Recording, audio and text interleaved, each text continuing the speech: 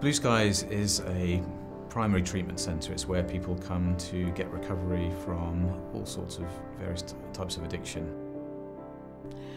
They've obviously had an incredible journey to get here, and sometimes it's been years of pure addiction, chaos and trauma even. We offer a treatment that's very person-centred in that, yes, people come in and that we offer a programme, but really it's about people understanding themselves and going forward with their new understandings. Yeah, people come here to get well, and in order to go back out and take charge of their lives. What we offer is a programme of recovery, which most treatment centres do. I think it's the how we do it that's different. I guess first and foremost, what we're looking to offer clients is a safe place to start their recovery.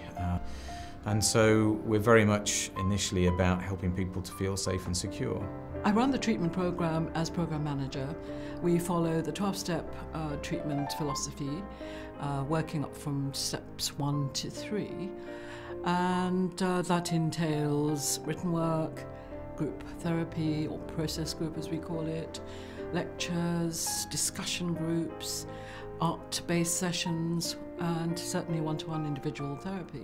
Yeah, the vast majority of work that we do here is done in groups, and I think that's really important, really significant. Farnham is a lovely place. It's a great market town. I think there's a sense of calm because it isn't a big city, so we're not in the rat race, so to speak. We're near a Gostrey Meadow, a very good park, and that is so beautiful in all seasons. We're also near the river, and the walks are very therapeutic.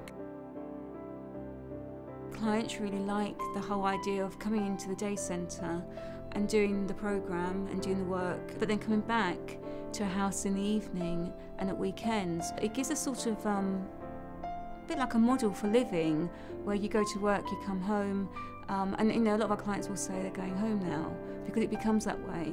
I think we can quite quickly help people to feel safe and secure, and once they're in that place, then they start to trust, and that's when the real therapeutic work can start. So I'm in recovery myself, so it's quite helpful, I think, sometimes to be able to talk to someone openly about the struggles that they're having and what they're facing. I've managed to stop now for 20 years, so that in itself, I can do this, and I'm sure that they can as well.